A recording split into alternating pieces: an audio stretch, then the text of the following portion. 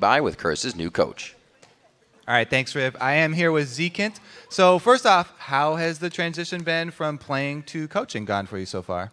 It's been pretty good. I mean, mostly I'm just helping out with management stuff. So I've been making sure the guys get up on time, making sure that they get all their food eaten and stuff. And I mean, I offer a little bit of advice here and there about just like the game, but for the most part, I'm just taking care of them. That's good to know. Are you spoon feeding anybody? Saint sometimes, you know, occasionally. I gotta ask, have you been working on any specific strategies, maybe warding up Baron, getting vision around that area of the map, or anything specific for XDG?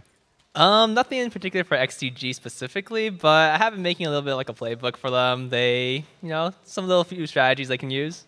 And are you still playing as a support, maybe in solo queue or something? Are you still working to get your spot back on the team? How is that working out? Oh yeah, definitely. I'm still playing like solo queue a good amount. Probably gonna look to stream a little bit and stuff. But been playing a lot of top lane, some mid lane, some support. But you know, try out everything. So you are looking to get back on the team or not? Maybe. Good answer. All right, coming. What's your prediction here for the upcoming game? Like, how is the early game gonna play out? Do you think you guys are just gonna run away with this one, or is it gonna be rough? I don't think the early game will be too action-packed, but I think once mid-game comes around, we'll definitely take it. All right, well, thank you, Zekent. That's enough from the coach. Now we're going to send it back up to Jet.